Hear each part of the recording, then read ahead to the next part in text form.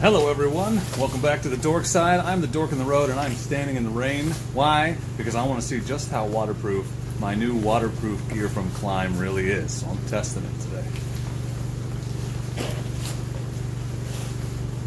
It's wet. Alright, it's been about 20 minutes of riding in the rain.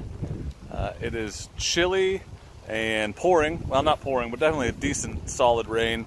And I have not felt a drop on my upper or lower half. And my gloves are great too. So far so good with the waterproofing, and the wind proofing I think is the most important thing. It's cutting the wind, I'm not getting the chill. The Gore-Tex and everything, very impressive. All right, after action report. I gotta tell you, I really think I'm gonna love this gear. No wind got through, I'm not wet. The only thing that's wet is my feet because I wore my non-waterproof boots and splashed through a bunch of puddles because that's what you do on an Africa Twin. Really digging this Klim gear so far. It's very comfortable and light. Make sure you're subscribed to the channel so that you don't miss my full review coming very soon.